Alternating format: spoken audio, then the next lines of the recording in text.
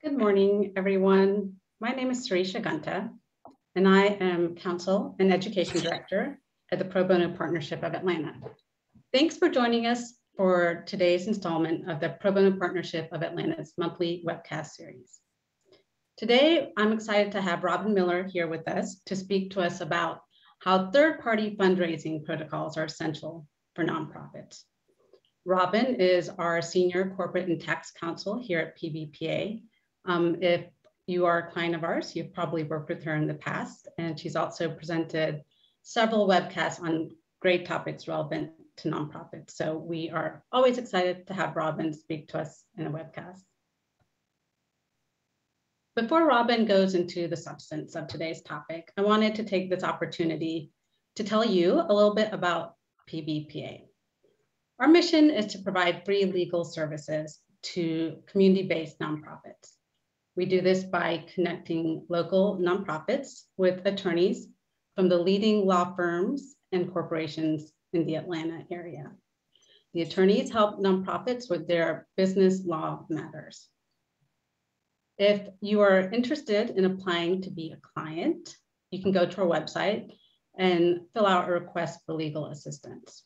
Please keep in mind that our clients must be 501c3 organizations located or serving the greater metro Atlanta area, whose clients are low-income or disadvantaged individuals, and the nonprofit should otherwise be unable to afford legal services.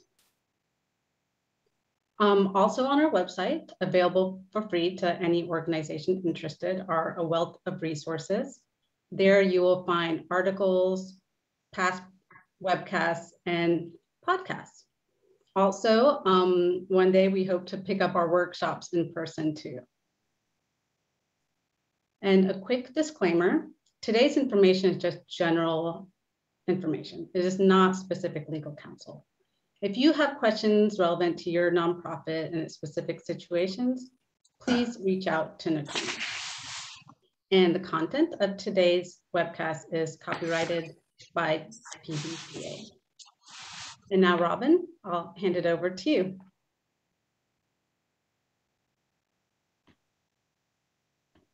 Thanks, Sureesha. Appreciate it. Good morning, everybody. I hope you all are doing well. I am excited to be here this morning, but we wouldn't be here today if it weren't for Sureesha Ganta, who just did our introduction. So thank you, Sureesha, as well as Randy Zelser, who is our client manager, who many of you know and work with. So the two of them are the people that make this all happen. And so I'm just here to give you a little education. So I appreciate all that they do. I hope everyone's having a wonderful morning. My topic is third-party fundraising. We're going to, as you can see by this agenda, we're going to discuss what am I talking about? What is third-party fundraising and what is it not? Because it could include a lot of things. So I want to level set and help everyone understand what I'm referring to when I say that.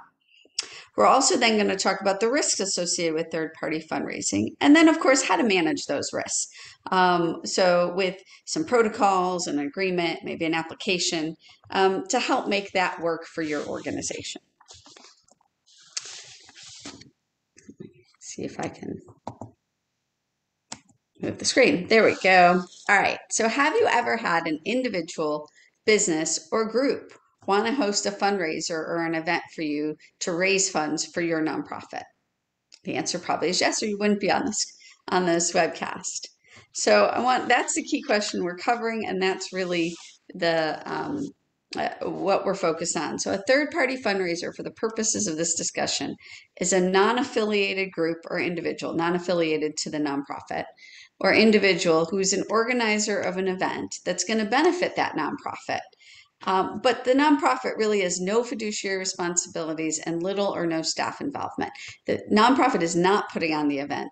This other non-affiliated group or individual or third-party fundraiser, as we will be calling that person throughout this presentation, is conducting the activity. I want to give you some examples. So a couple decides to host a dinner event at their house, and they request a $100 donation for participation in this dinner. The couple collects all the checks. and then writes one check to a charity for all of the 10 couples that attend, raising $1,000. They let the couples know that that's what they're doing, that it's for this charity, and please come and we're going to have this wonderful dinner. So that is one example of a third-party fundraiser. Another might be a women's golf group that they get together, they golf regularly, and they decide they're going to host a little golf tournament and raise, or maybe not so little golf tournament, and raise money for nonprofit or charity A. Again, that is a golf group not associated with the charity that's going to raise money for that charity. A final example might be a DJ who decides to host a party, and all of the entry to get into the party, all that money is going to go to charity A.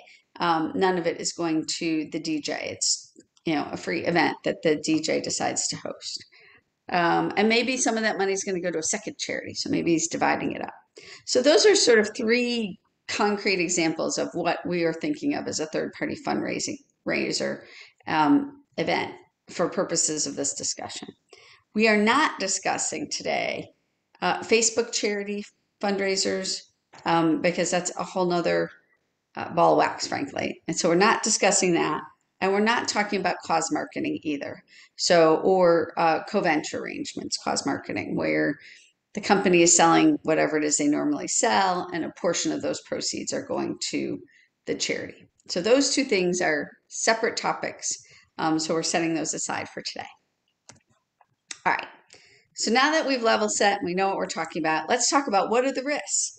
Because there are a number of them, and not all of them are huge risks, but there are risks out there that you need to think about and make sure that you can address.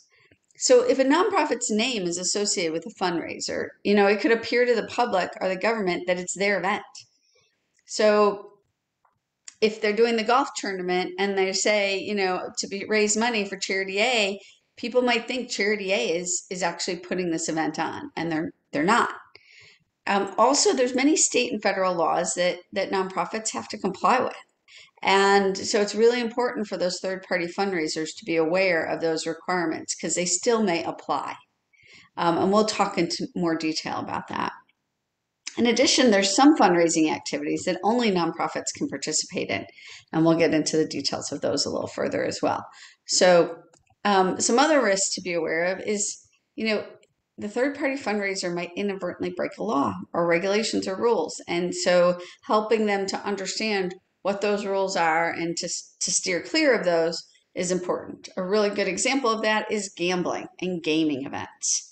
Often nonprofits are the only ones that can engage in some limited gaming events, and some gaming events are just outright illegal. So we want to put some parameters or help our third-party fundraisers understand that. I should back up for a second because I have some clients who've said, I just don't want to deal with third-party fundraising. It's too much risk. It's too much of a hassle. But I have a lot of clients that say, gosh, if someone wants to raise money for me, yeah, I'm so excited. That's great. We could use more money. And there's lots of little groups out there doing that. But we need to kind of manage that and make sure it's safe and works well with who we are and protects us.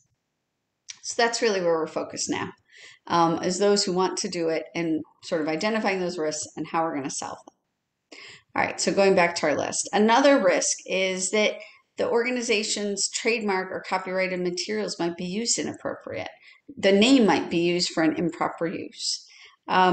Also, if there's anything that goes wrong at that event, the nonprofit really doesn't want to be dragged into any kind of liability-related dispute or litigation. So that's another thing to be careful of. And I know I'm kind of talking about all the risks, but don't worry, we've got some solutions.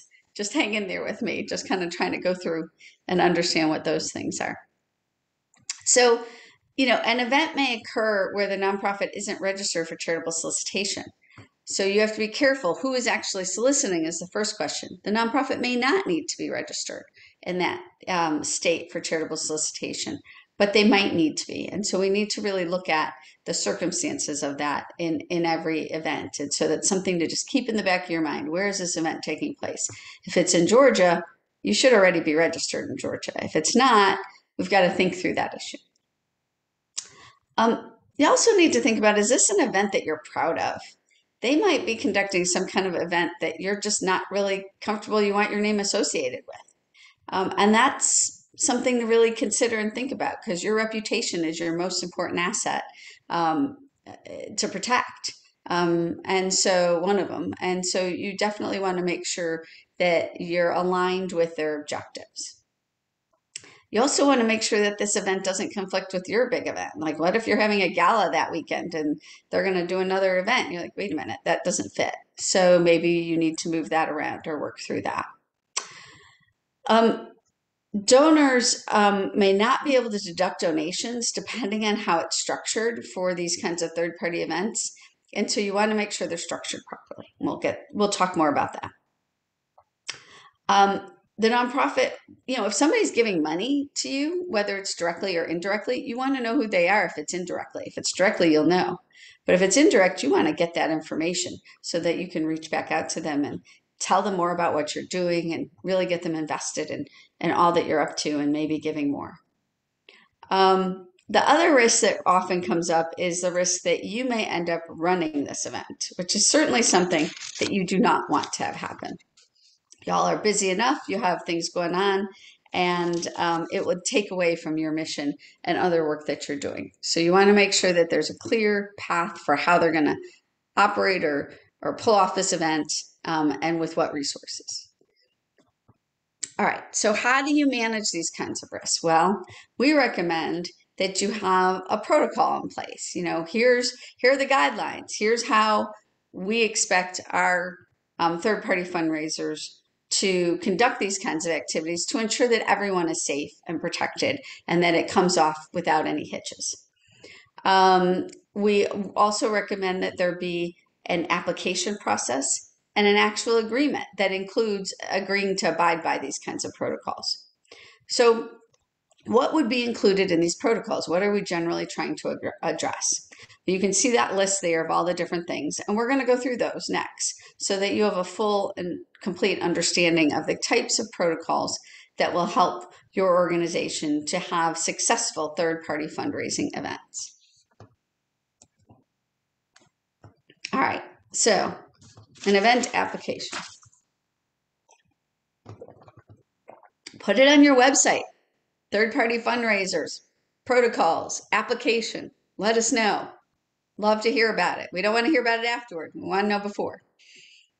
Of course, you need the name of the third-party fundraiser, whether if it's a group of people, who are they, who's the contact person, obviously some more details, but you want a full-fledged event description. The date of it, the start date, the end date if it's more than one day, the time, location, what the event includes, all the different aspects of what the event includes, how they plan to market this event, how many attendees, what kind of revenue do they think they're going to generate, and including a proposed budget, because another thing that we're going to talk about later on is expenses, and managing expenses versus revenue and making sure that the nonprofit isn't on the hook for those expenses. If they're going to just contribute the net proceeds, and if they're potentially other beneficiaries of the funds. Maybe you're not the only charity that's a beneficiary of this event. So making sure all of that is really clear. Also, the number of the nonprofit's volunteers that are needed. Sometimes the third-party fundraiser on a day of the event needs some additional help, and we'll be requesting volunteers from you. And you need to kind of figure out, can you make that happen? And how would that impact your mission? Finally, targeting donors. Who are they targeting? And we're going to go through a lot of these different topics in more detail, and I keep saying that, but to delve deeper into these issues so that you can really think through how to manage them and what the issues are. So they submit this application to you, and then you review it and decide whether or not you're going to approve it. You may need to change those dates and times and see if you can negotiate that. You want to make sure that this event is going to complement your mission and your image. And that, if it isn't, just don't do it. Tell you you're really sorry, but you're unable to do that. I've had clients that have had to kind of refuse funds that were raised for them because it was from a group that just they did not feel fit their mission enough to be associated with it. That was a really hard decision, but they didn't want bad publicity either that could tarnish their image. Um, there have been times where a nonprofit may have to withdraw from approving an event. If it turns out that there's a scandal involving the fundraiser that's doing this, raising this money, then it may not be appropriate to be connected to that fundraiser. All right, so now let's turn to the very specifics of what was on that list. I see Sarisha. Hey, Robin. I have a question that was submitted like with pre-registration from someone. And so you're going through what happens when you review the application. What happens when a third party never applied? What if they're using the nonprofit's name and they're saying that they're running this fundraiser for you and you just kind of find out through word of mouth? Well, that happens a lot. And that's why you want to really advertise this third-party fundraising option and say that no one should be doing it without completing these applications. These sorts of things are going to happen, but the more that you get out into the public and advertise that you have this process, that it's expected that you follow it, that's really the best thing that you can do, using social media, using your website, really letting your networks know that if somebody wants to raise funds for you, there's a process and that you'd love to have them do that, but there is a process.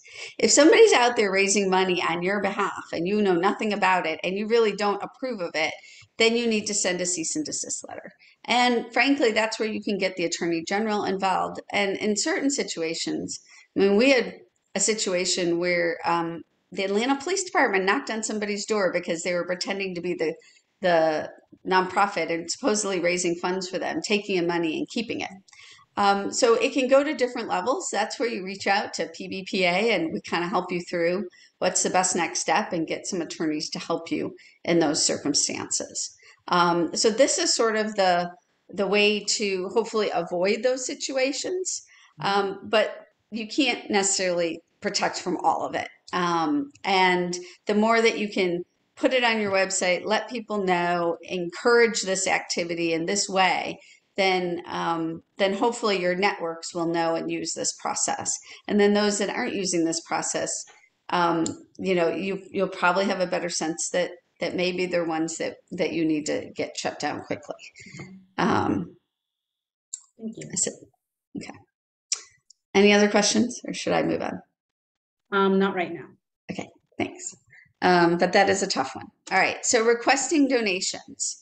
So if the third-party fundraiser is targeting specific donors, you really want to know who they're planning to target, because it may be that they're some of your major donors, and you don't want that second or repeated ask without you kind of managing and finessing that. So you got to be really careful about that too. So you want to learn from that third party fundraiser. Well, how are you going to raise this money? Where is it coming from? Are you going to have sponsors? Are you going to have major targeted donors, and who are they?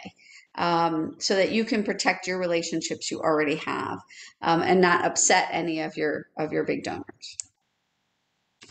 Another important topic is gaming events. Georgia law is really strict about raffles and gaming events, even for charitable purposes. We have lots of articles and other webcasts that go into all these gaming activities.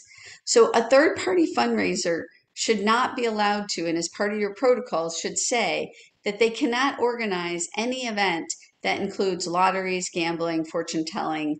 I know fortune telling, but true, unless it's free. Raffles and drawings. And it's assumed that these are all fundraising activities, so there's money involved. So you don't want them doing any of those activities, because as it is, as a nonprofit, you can do a little bit of that, but you can't even do most of that.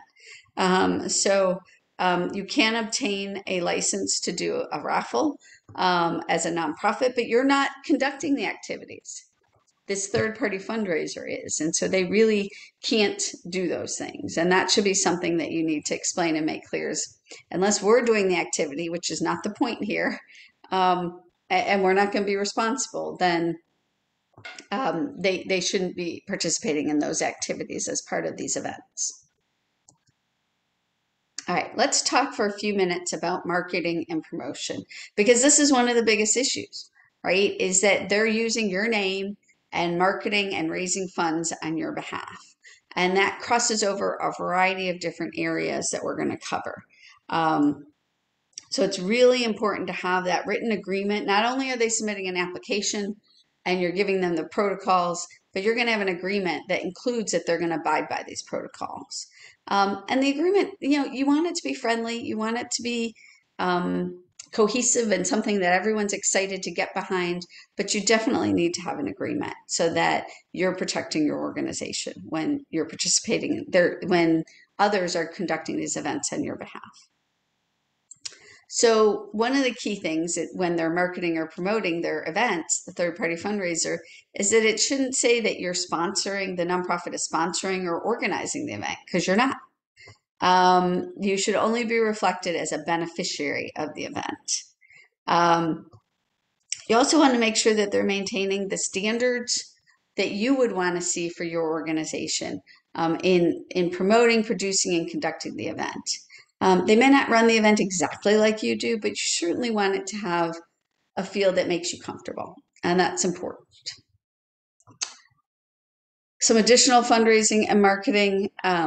I see that there's a question, does this include auctions? And I want to go back to that before moving forward. Auctions are not gaming. Auctions are it's a marketplace where you're selling goods and services. So people are buying goods and services at an auction. So that's not something that you would need to worry about from a gaming perspective. Somebody also asked if we have a template for a third-party agreement. We do not give out samples. That we work with our volunteer attorneys who can work with you to develop a really good, appropriate fundraising agreement that you could use going forward with your potential third-party fundraisers. So now getting back to marketing and promotion. You should make sure that the third-party fundraiser knows how to reference your organization. What name do you like to put out there? Do you have sort of a DBA that you like to use? Do you have certain logos that you want to use? Do you have certain programming that you want to promote? And so you need to work with them to help them understand how you should be referenced in their promotional materials for the event. You also want to make sure that they're using your marks properly. You don't want them to put a different color on your logo. You don't want them to stretch it out in a funky way. You want to make sure that the wording matches with how you present your marks. And when I say marks, what do I mean by that? Well, marks can include your name, your logo, trademarks, written materials and photos, essentially all of your IP. Now, not everything has to be officially filed and trademarked. You still have rights in your logo. You still have rights in your name. And so even if it hasn't received a Circle R because it's been registered with the as a federal trademark, you still have rights in those, and they are still your property. So a function of that agreement with the third-party fundraiser is to create a license for that third-party fundraiser to use your marks, because you want to protect those. You want to make sure that you're not giving what's called sort of naked licensing, where anybody can use your name and logo or your other intellectual property. And so we're going to license that to them as part of this agreement.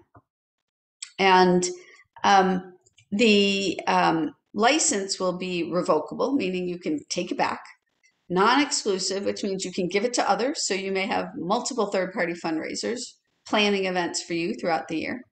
And it's non-assignable, which means they can't let someone else use it. They can't give it to someone else to use. Only they can use it.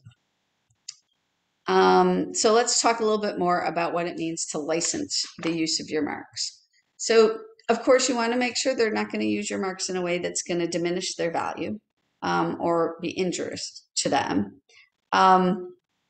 You may even want to approve all of the things that they're going to present. So if they've got a whole marketing campaign for this, or they're going to put out a series of social media, you might want to have the right to approve those to make sure, and anything that they do using your marks, from beforehand till shortly after the event, because they're going to talk up after the event how the event went. So now that'll depend, and we'll talk about this a little more, on how well you know your third-party fundraiser. You can terminate the license at any time, and I talked about this a few minutes ago. If there's a scandal with the person that's putting on this event for you, and you just are like, we can't be associated with this person anymore, you want to be able to do that, and that's all would be included in that kind of an agreement. Again, some of these things we've already talked about. We don't want them to alter your marks. You don't want them to let someone else use them. Another key factor is telemarketing and door-to-door solicitations. There's tons of rules out there and laws on telemarketing and door-to-door solicitations, both at the state level and the federal level. You don't want them to use your marks doing any of that without knowing the laws and complying with them. Most of our clients don't do that kind of work. So to have someone else, a third-party fundraiser, doing that is jumping that nonprofit into a whole nother arena. If you do that work, then that might be something that you could consider. But most of the time, our clients don't do that. You also want to make sure that the marks aren't being used in a way that's contrary to your mission. Depending on what you do and what you're talking about and what your delivery of information is, it may not be appropriate for them to use it in an opposite way, obviously. So I said before, you want to make sure that they're submitting a proof for approval before they distribute any of the materials with your marks on it. However, I have to qualify that. Sometimes we have clients who work with third-party fundraisers. It's a group, and maybe year after year, they're doing the same baseball tournament for you and raising money for you. Well, you know them now. You know, you have an agreement. You understand how they're going to use it. You know that they're going to do it in a certain way, and you've had success. In that case, you might not need to review everything, right? You might just need to have that meeting of the minds, talk it through, make sure everyone's on board, and then just let them do that. If it's someone you've never worked with before, you want to make sure that you see what they're putting out there before it goes out there. You want to make sure just that, that what they're doing meets your, how you would present yourself from a grammar perspective even. So really think through that they're putting your name out there and sort of acting a little bit as your representative, but they're really not. And making sure you're managing that to protect yourself. All right, that's all I'm going to say about marketing and promotion.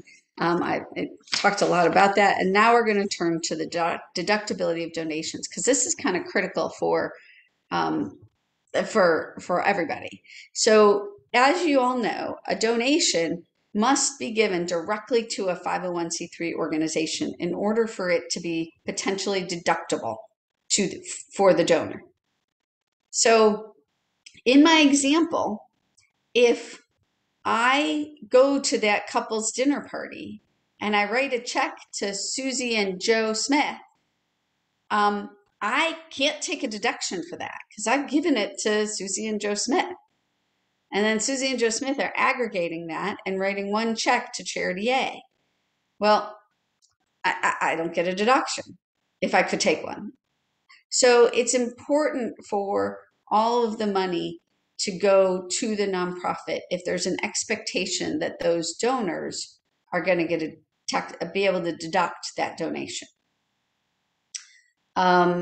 So that's an important part of the process. And then that will affect how you set it up, will affect your ability to manage expenses and address expenses, income and expenses overall, and what the process will look like.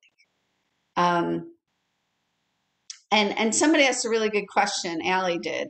Do Susie and Joe Smith get to take the deduction? Do we send them a letter for the entire amount? If you just get a donation from Susie and Joe Smith because you know nothing about this and they suddenly send you a check, you're going to send them that receipt, which is inappropriate. They should not be submitting that with their taxes because it wasn't their money.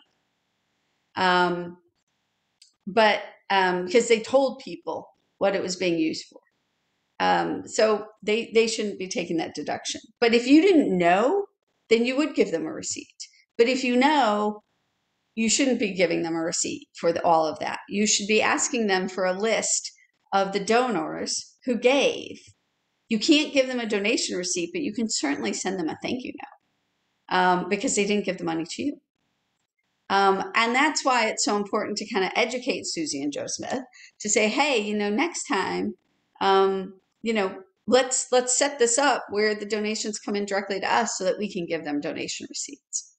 And also it allows you, by having their names, to be able to ask for more donations in the future and send them your newsletter and help them understand more about your mission and what you're doing.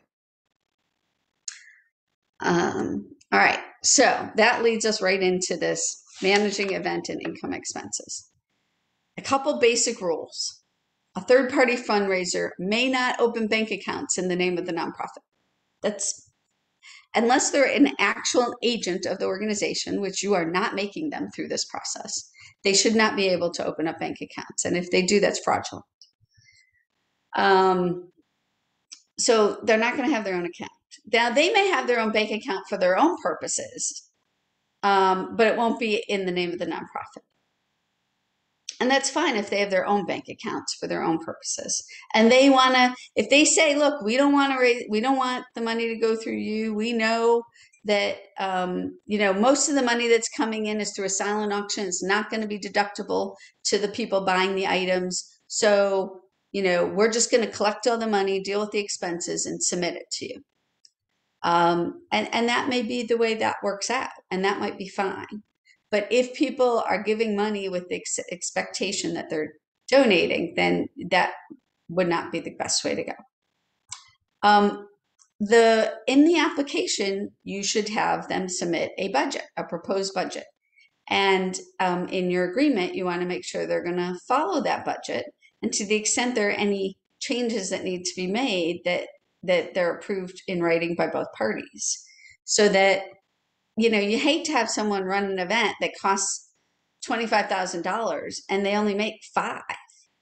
And the total income coming in is $30,000. It's a lot of effort for a small amount of money, and a lot of expense for a small amount of money. You really want it to be the reverse, right?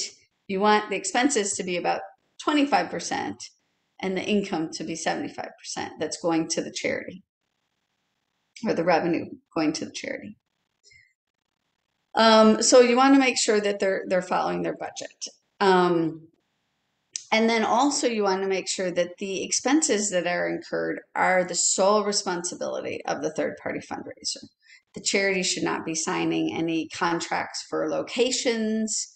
The charity should not be responsible in any way, because then it becomes your event for any of the obligations. So here's how you manage this. And somebody asked a really good question. So there's sort of two options here, right?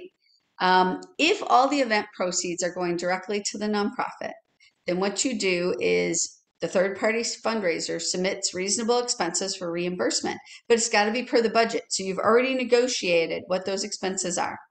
So the event proceeds come in, and then you can pay for the expenses. If there's no proceeds, they're on the hook to pay those expenses. You're not reimbursing them. So it's up to them to manage that. If the third-party fundraiser receives the proceeds, then the expenses come out from that, just like I mentioned in that silent auction circumstance. They need to maintain, though, all the receipts and an accounting of both the income and expenses, and provide a copy of that to the nonprofit so that the nonprofit understands all of the income and expenses associated with it. You also want them to give you that list of donors, so that even though you can't give them a donation receipt, you still want to thank them and then share more about who you are and what you do with them. Lastly, I'm managing event income and expenses. You want to make sure that all the net proceeds from the event that the nonprofit is entitled to through the agreement are received within 30 days. You don't want this to drag out. We had somebody who had an event and they claimed that they were robbed a week after, and so that all the money was taken. So, that was a long time ago, but that didn't come up. So you want to make sure that in your agreement that it says, look, 30 days, it's all settled up, everything is completed. And and including an itemization supporting any documentation for expenses in excess of $200. You could even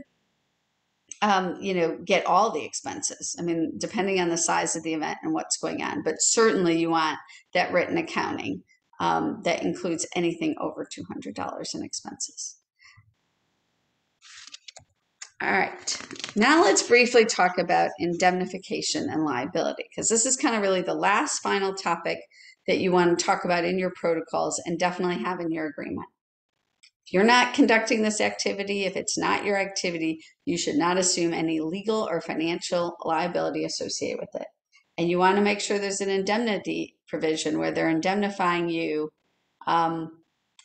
or any party involved in the event, any aspect of what's part of you, for any liability or damage arising out of the event. All right, so this next slide is kind of a good paragraph of language that you might see in an agreement, that they're going to indemnify, defend, and hold you harmless, including all of your folks, from and against any liability, damage, expense, or other costs arising out of the event. Finally, you should make sure that your third-party fundraiser is obtaining appropriate insurance, and include that potentially in the application and definitely in the agreement. If they're hosting this big party, the DJ is hosting this big huge party, and maybe it's outside, you want to make sure that they've got their own event insurance, because it's not your event, and you should never take out event insurance or sign the permit to get the spot and the location if it's not your event, because you are liable. You get that permit, your name is on it, you're potentially liable. So be careful with that. And you want them to show you the proof of that insurance to make sure that they really got it. All right. So a few small additional tips. A couple of them are really reminders of what we've already been talking about. Want to make sure you're complying with all the laws in the planning and promotion of the event, and as well as IRS regulations. You want to make sure that the third-party fundraiser is not in any way saying that they're agents of yours, or that this relationship is creating some kind of partnership, joint venture, or literal physical connection to you so that you become liable and it becomes your event. Yes, I love that idea. Should you be asked to be included as an additional insured? Yes, that's a great idea. I would recommend that. Even though it's not your event, you're the beneficiary.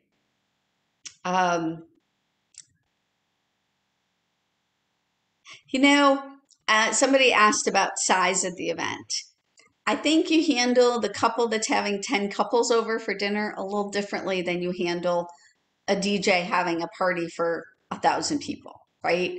But you still have the same kind of application, and it's just going to have less on it. And the agreement is going to still have a certain amount of information of particularly about licensing your marks if needed, but can be a lot more streamlined. So I think there are sort of different levels, but the protocols are still the same. You don't want them having door prizes at the dinner, or a raffle at the dinner, because again, that's still illegal gambling. And now they're doing it, which makes it clearly illegal gambling. It's not even being done by the nonprofit where they might have a license. So I do think there's, some tempering depending on how big an event it is, but having this out there on your website saying, hey, we'd love to work with you. Here's our protocols. We have a process. Please apply and we'll talk about it. Is kind of the goal that you want to, and the tone you probably want to set. Another question, if we're included as additional insured, no, so when people are giving donations, you're not going to take in money for the door, like for tickets and things like that. That's because if they're buying a ticket, it's not a donation, right? Most likely, most of that won't be deductible. So in that case, you want to cleanly separate that. But if somebody is literally just like having the dinner party, instead of them writing the check to Susie and Joe, you want to have them write it to Charity A. It depends on how it's structured and how you want to take in the money, but it's all going to be very clearly stated that it is not your event. And that you are just the beneficiary. And that's what you need to do. There's always a risk of liability, and that's why they need to indemnify you in the agreement. Any other questions? Sarisha?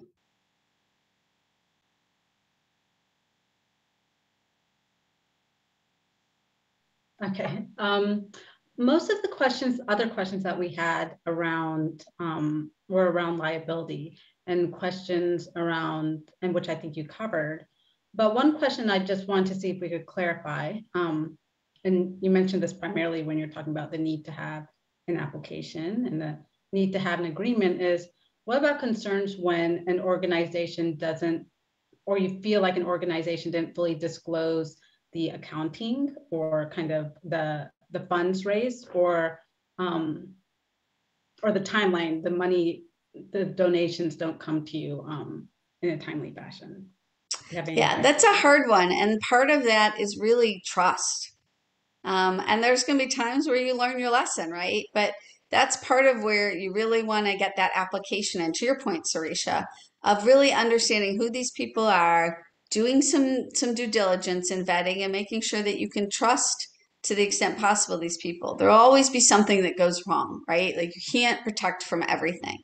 But the more that you can know who these folks are and get a real feeling for trusting them, the better. I find that when we've had clients that they've had these random sort of semi-celebrities come to them to say, oh, we're going to do this big event and raise all this money for you. That's where you kind of have to put your antennas up and go, wait a minute. Why did they pick us? Who are they? How do I know that I can really trust them? And are they really doing this for their own publicity, right? So that's an example. And so in that case, you might just choose to say, I'm sorry, I think we're going to pass, right? I think you have to do some due diligence to get to that point where you feel confident that you can trust that they're going to really do what they're saying they're going to do. There's going to be times where people don't, and then there may be situations where you can go after them to try and get the money, as we talked about a little earlier. But this never is risk-free. And that's why some of my clients have said, I'm not doing this. No one's allowed to raise money for us unless we are involved and it's our event. So I think it's a question of risk tolerance and where you fall on that spectrum. Somebody asked the question, if a board member hosts a fundraising dinner, that's not a third party, correct? No, that's not a third party. That's the organization. If they're doing it as a board member on behalf of the organization, it is the organization and they're liable. We don't have draft sort of templates. What we do is we work with our clients to develop protocols that work for them. Some clients have a lower risk tolerance than others, and they may put more parameters around. They may limit them in certain ways. And so we really help to try and develop what's going to work for our clients, what kind of application protocols and agreement that they need. And there may even be two different versions of that agreement, right? Like one that's a shorter, smaller for smaller events, and one that's for bigger, larger events, or different ways of handling things. Anything else? If there are any questions, any further questions, feel free to type them in the chat. But we covered everything that was asked in the pre-registration, Robin. Great. All right. Well, if you have further questions, please reach out to your Pro Bono Partnership of Atlanta attorney, or you can find some other resources on our website. And I hope you found this helpful today. Thank you, Sarisha, so much. Thank you, Robin. I did have one more question. Ali mentioned one that was further up in the chat, so I missed it. I think you covered this, but just to review, if a nonprofit is hosting an event where we are asking our participants to raise funds, how much of this will constitute third-party fundraising? Depends on how that's being structured. That could go a million different ways. But if you're asking your volunteers to go out and raise money for you, and you're controlling it and you're managing it, then it's your event. And all these folks are now your solicitors. If they're volunteers, that's fine. If you're paying them, you've got a whole nother set of circumstances. Mhm. We will actually have a podcast coming out on that shortly. Quick plug-in. That's right. I'm professional fundraisers, right? Right. Mm-hmm. Yes. And so, Allie, to answer your question, we'll be having another resource on that when that will cover those paid professionals and paid solicitors. But if that's your fundraising event, you need to manage that and decide how you do it, what your rules are, what your expectations are of these individuals who are going out and fundraising for you, and under what circumstances. And you need to make sure you're registered for charitable solicitation in any of those locations beyond the state of Georgia where they're soliciting for you. Because they're acting as your agents, and so you're liable for anything and everything they do. So you need to really carefully craft that and make sure everyone's on message and you know what they're doing and how. Okay, well, once again, Robin, thank you so much for this presentation and for this very helpful information. And to our audience who has joined in today, thank you so much for logging in. We hope you found this information to be helpful. And thank you for all the great work that you continue to do in the community. Absolutely. Thanks.